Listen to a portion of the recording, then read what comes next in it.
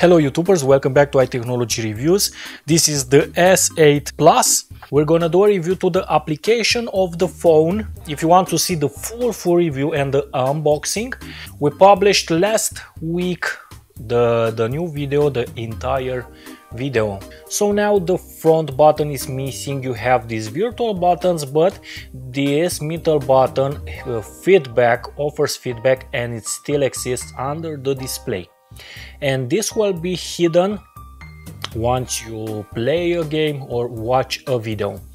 Now drag in the top side to view the application. I dim the light, guys, just for you to see everything white. A secure folder is a new feature for protecting your data, and you can secure and by a password, and you can crypt these files using the secure folder.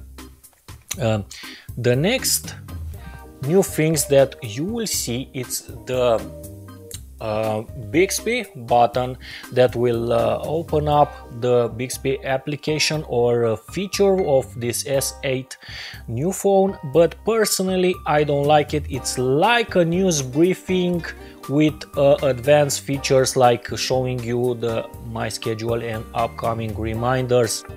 It's some kind of briefing of your phone shown in a single page. It's too bad that this dedicated button, this fourth button, it's not, you can't configure it to some other application. So this Bixby has some kind of nice feature.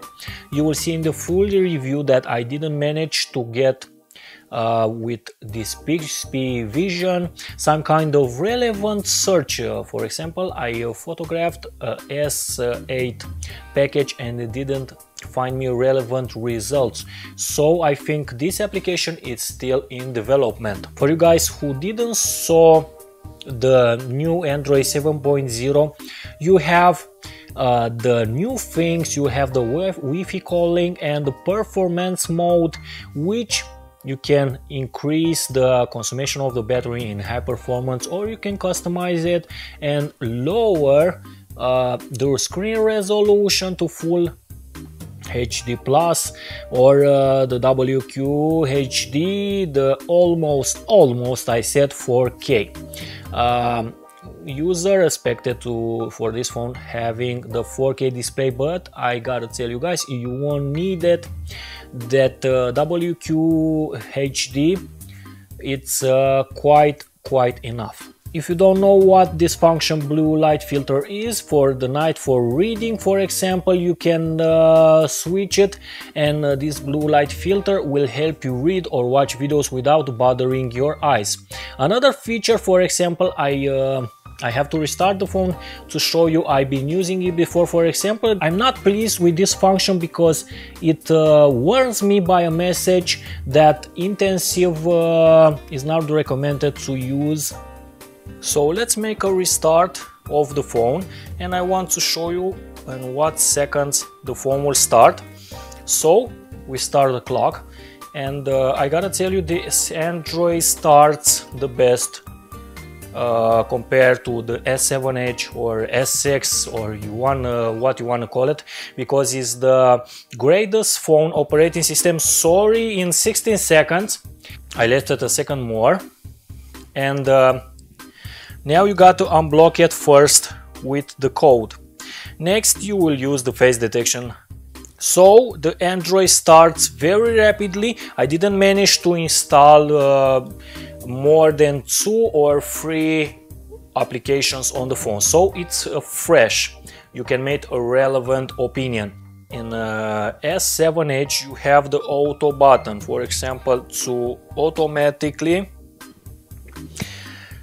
adjust the light, and now I can know to adjust it myself. But if you are pushing that button, you have the auto brightness right here. Next, the blue filter light. If you are a beginner in 7.0 Android, the blue light filter lets you play the games or watch movies at the night and adjust, for example, let's hold, adjust the temperature, color the color temperature of the screen, and you can start it as schedule. You can schedule to start at the hour, for example, in the night.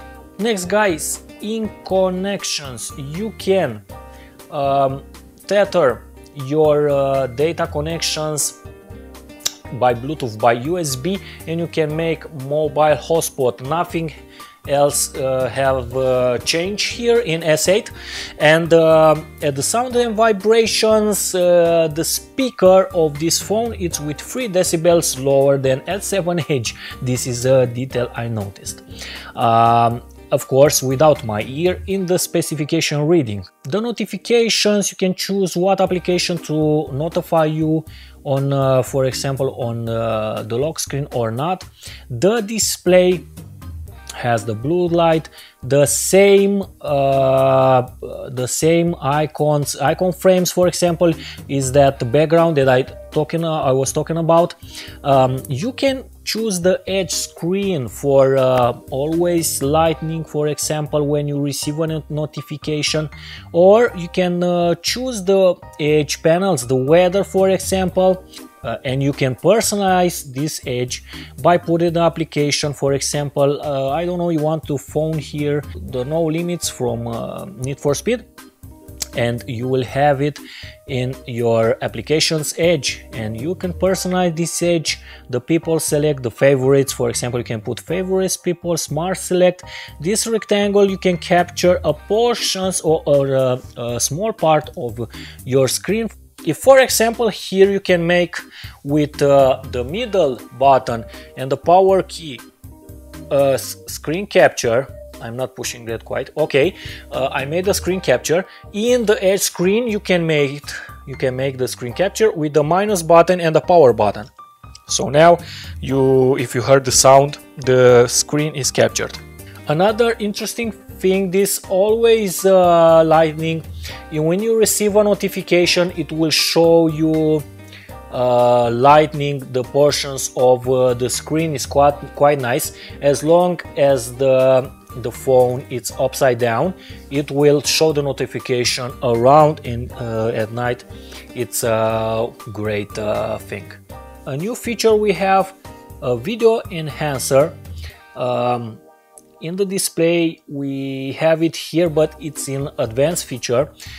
We have there the always on display, and I want to go now in the always on display. It's a little bit different.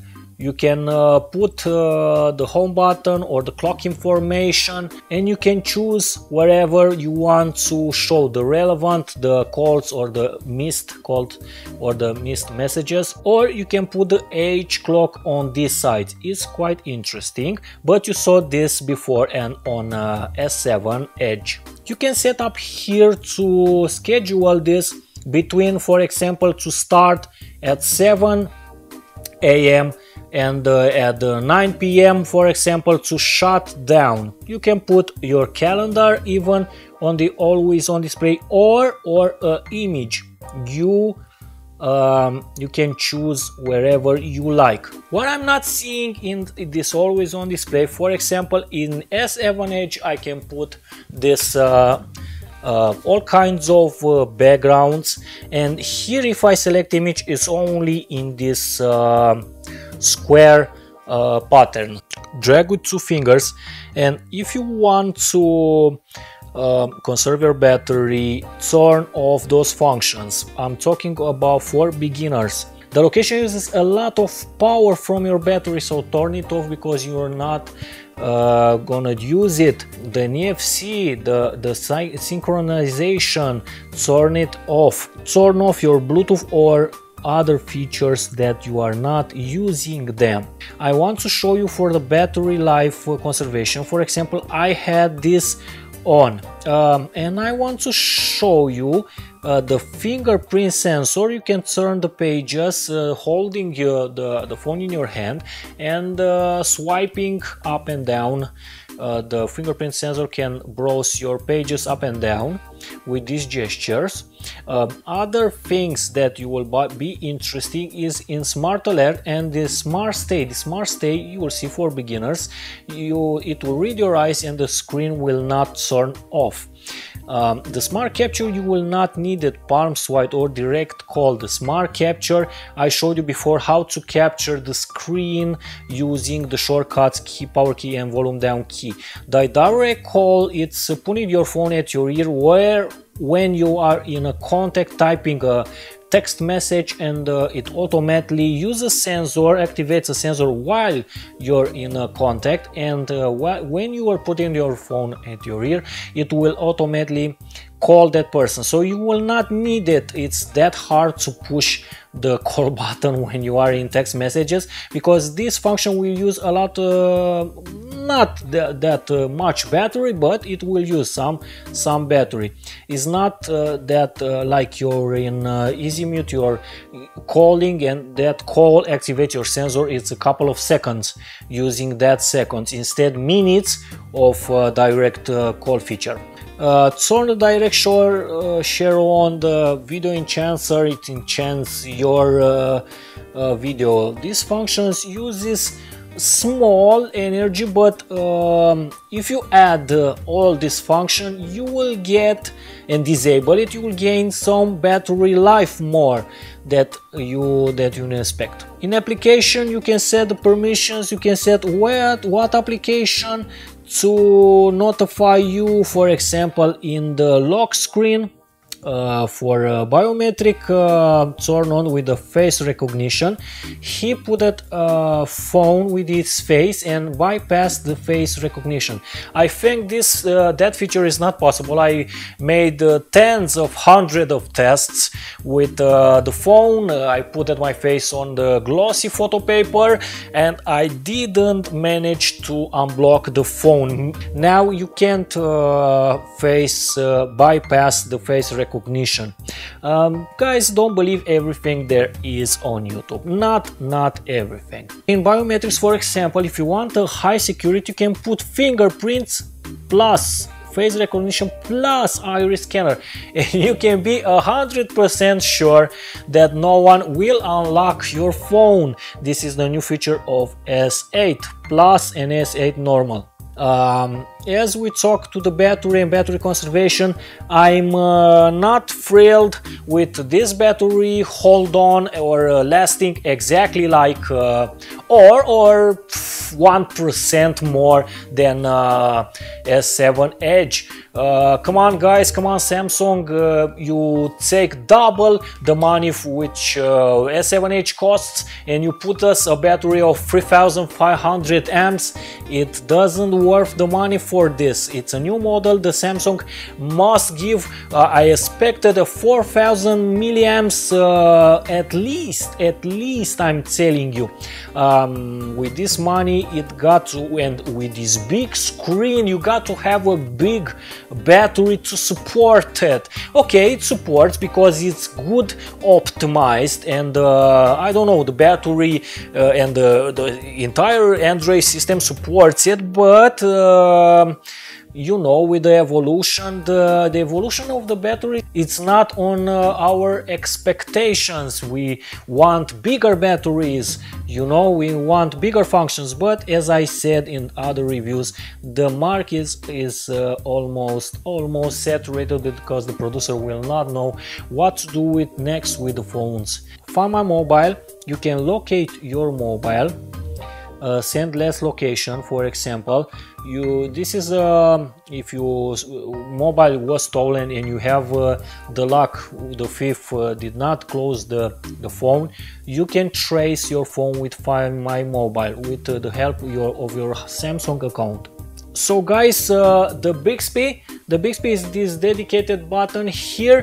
It's some kind of short briefing of your phone. You have the schedule, you have the reminders, and you have some kind of new stand all here. I'm not saying it's an unuseful feature, but for me is not that interesting. And I made with this Bixby, for example, in the camera I have put it, see our previous review, we have put it the package of the S8, we have put the Bixby Vision, and it didn't show any relevant information over the internet on S8 Plus. So maybe because it's Samsung Bixby is nearly released and it got to develop this artificial intelligence. I have a sign here that is called Bixby Vision. So for example, I have put at my original packing and I want to receive information. I don't know what S8 Plus means.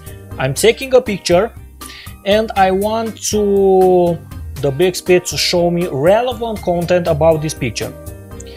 And I think it's still in development. It didn't tell me relevant content. Guys, I want to show you some cool features on the camera, and the camera is a delicate subject.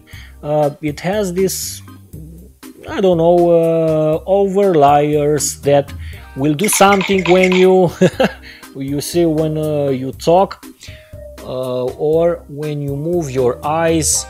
It's quite fun for example, for your kids. In other features, the camera is the same as S7 Edge, the back camera. I'm talking about the hardware, of course. What attracted my attention that the front camera it's smaller at size, and this camera has 8 megapixel and this one has 5 megapixel in comparison. It also has the video stabilization that is great in S7 and S8.